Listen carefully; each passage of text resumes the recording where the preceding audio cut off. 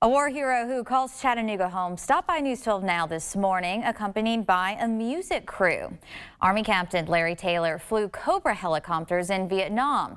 His service earned him a Silver Star, and he's being considered for the Medal of Honor as well. Captain Taylor heroically rescued 4 servicemen who were surrounded and under fire in a Vietnamese rice field.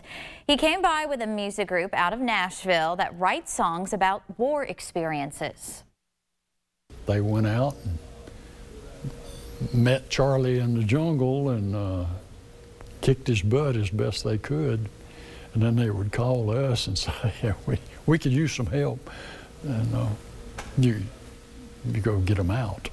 I was just doing my job. They would have done the same for me. The music group is called Freedom Sings USA. They're a group of award-winning songwriters who compose and record songs and videos about veterans' experiences. You can learn more about them at freedomsingsusa.org.